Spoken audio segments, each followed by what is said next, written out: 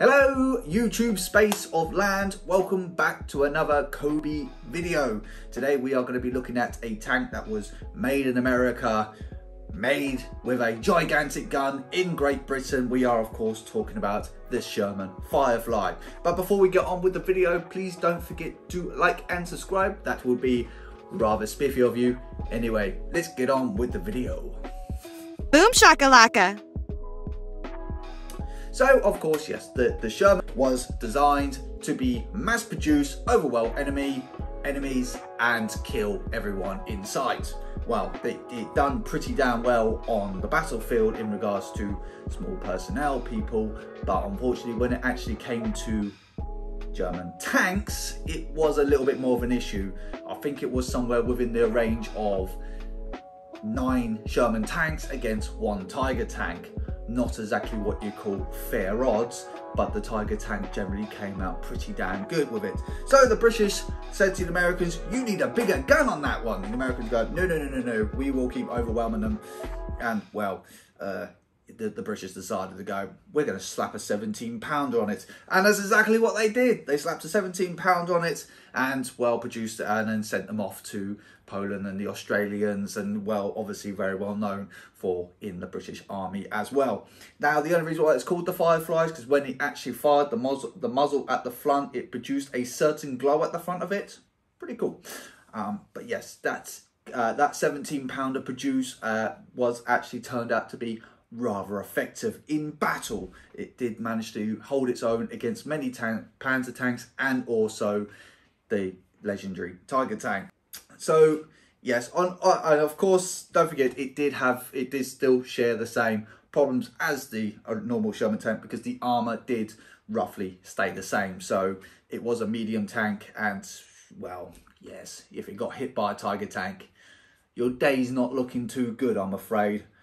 But this was pretty damn good. Anyway, let's actually have a look at the Cobi tank. Let's see how accurate it is compared to the real deal. And it does come with 2 minifigures in this one, so we'll have a little gander at those ones as well. So, let's have a little butchers. So, here we have the actual Cobi set itself. So, this actually contains exactly 100% 500 parts. Not a part less. Well, that's not entirely true, because it does come with a few extra little bits and bobs inside there, like all sets do. But here we have the Sherman Firefly. And yes, that gun is as big as it looks. You know, it is, well, rather impressive, I must admit. But yeah, it comes with several nice little features, as you would expect with a tank. So a full 360-degree rotation on it.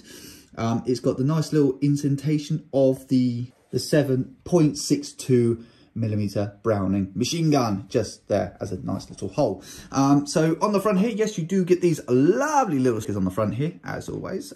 With Cobi sets, they generally are prints on the front here, so, and you get some really nice prints on either side of here. So this actually has the American numbers on it, which is not entirely true because the Americans never really done it, but it still is the M4 Sherman tank. So I see what they've done there.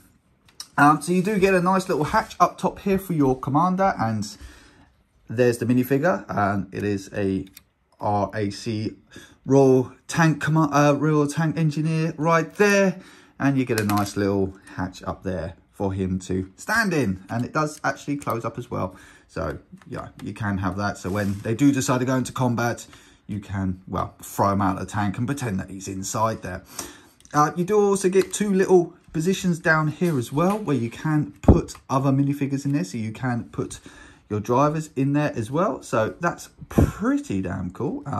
They don't quite fit in there as well as you like to think they would, but you can break them in half and put them in there and they will fit in there quite nicely. You do also get this other minifigure here. So he's a Polish soldier. He is supposed to have a machine gun, but my daughter's got out this set, and as always, it kind of disappears, unfortunately. But there we go.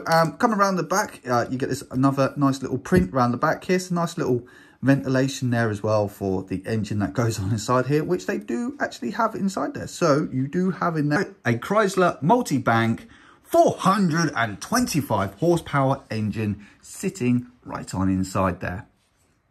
There you go.